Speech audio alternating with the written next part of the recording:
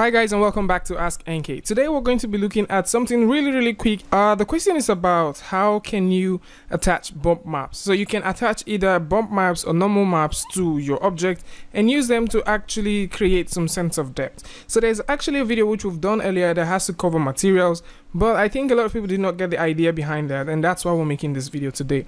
So we have Twinmotion open, and what we're going to do is go over to furniture and go to primitive and drag a box directly here. I'm going to press F so I can focus on this box. Next thing I'm going to do is either press T on the keyboard or use the eyedropper picker or material picker and select this. Then I'm going to go over to where we have more within the settings and click more here and load up a particular kind of material. So two things to note: you can either load up a displacement kind of material, an alpha kind of material like the black and white ones, or you can go ahead and use normal map. So we're going to use the normal map and simply hit open.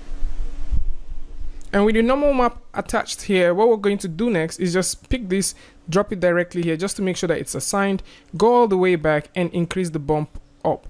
Now by increasing the bump, you can now see that we have some sort of displacement or bumpiness happening on our model. So you can use this to actually create some sort of bump or drive some sort of displacement on your model. Other things that you can do is you can come over here, use the color, change how you want this thing to look, and if you actually have a material that has to do with this, you can come through, go over to this section called more, click here and hit open.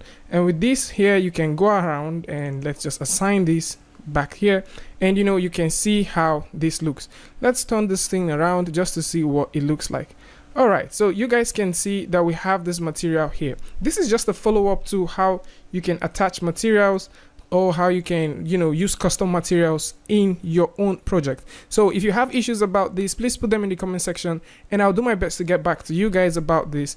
If you have other questions with other videos that you've seen, whether on the channel or any other place on the internet, and you have questions about this, please put them on the comment section and I will try as much as possible to reach out to you guys and give you guys some solutions about them. And if you like this video or you learned something from it, go ahead and hit the like button and don't forget to turn on notification. And if you're new here, it's going to be amazing if you can hit the subscribe button and also turn on notifications so you don't miss the next video update.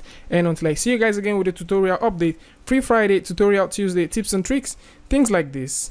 Peace.